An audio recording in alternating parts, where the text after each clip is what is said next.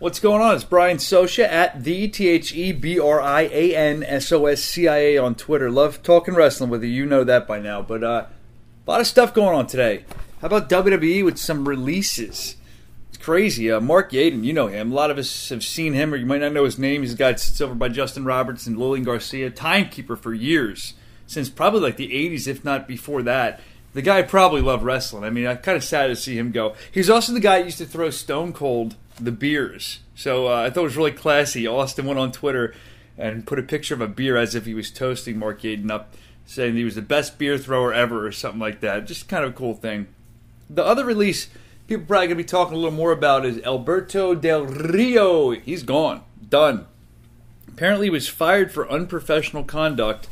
And the big rumor going around was, and I say this is a rumor because a lot of different stories floating around, but all my sources that I know told me something kind of like this, that he slapped a WWE.com employee. I don't know if more of that's going to come out or if that really even happened. I don't want to incriminate the guy.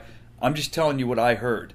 But when you look at Del Rio, always seemed like a nice guy to me. Worked hard enough in the ring. It's pretty fun to watch, and I enjoyed him.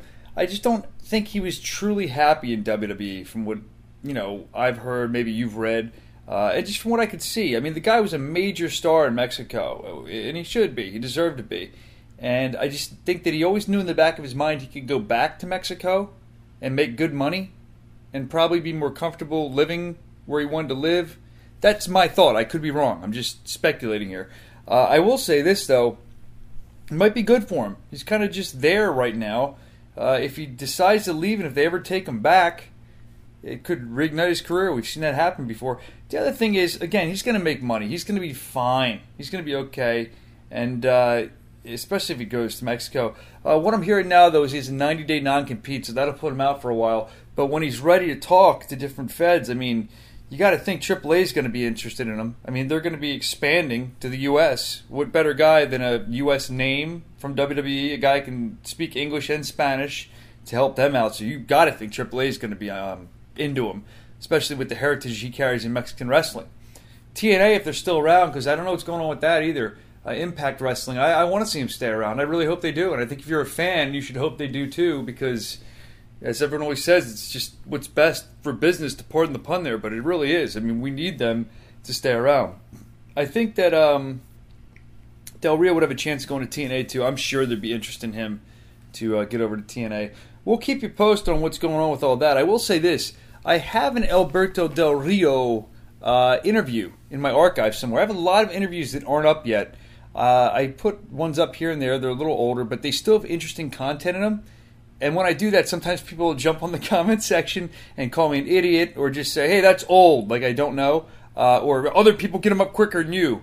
That's not the case. I just have a bunch saved that didn't go up for one reason or the other, or that have been taken down and have to go back up. I'll try to put the Del Rio one up. I think I have a Jerry Lawler interview that's pretty good. Booker T. I got some other ones. Swagger. I got a bunch. Caitlyn. They got to go up there and make the comment if you want. But now those of you that read those comments will kind of laugh at those morons together that write those comments. But hey, that's what makes the world go round. I'll tell you, if I had more time to do this stuff and put the interviews up, I would definitely do it if it was my full-time job. But I'm on the radio. So if you guys can keep listening, hopefully I can make this my full-time job. Get away from the radio. I probably just got myself fired by saying that, if anyone hears this, that I work with. But how do I clean this up now? I don't need to. Just keep supporting me, and hopefully I can do this full-time one day. And I can put all of my resources and all of my time into it. I put so much into it now, but I hope to do more. Thank you again for listening. We'll talk again soon. Don't forget to hit the subscribe button for exclusives. And also, I'll be doing some more videos and stuff soon now that our wrestling studio, which is incredible, is almost ready. So just keep listening, keep checking us out, and I only promise better things for you. Thanks again for giving us a little bit of your time. We'll talk again real soon. You can always catch me on Twitter at @TheBrianSoscia. That's my last plug. I'm out. I'll talk to you soon. Thanks again.